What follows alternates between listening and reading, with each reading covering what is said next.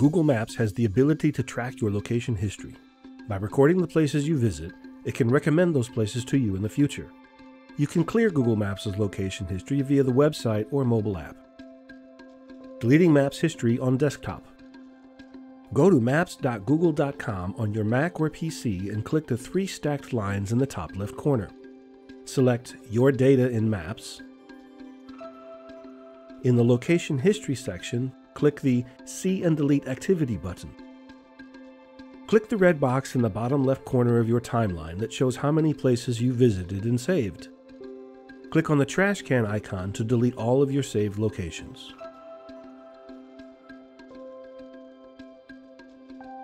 Deleting Maps history on mobile. Open the Google Maps app on your iPhone or Android phone and tap your profile picture in the top right corner. In the menu that opens, tap Settings. Then select Maps History. Then tap on the Delete button next to the Filter by Date section. Choose the time frame for the history you want to delete. Selecting Last Hour or Last Day will delete those immediately.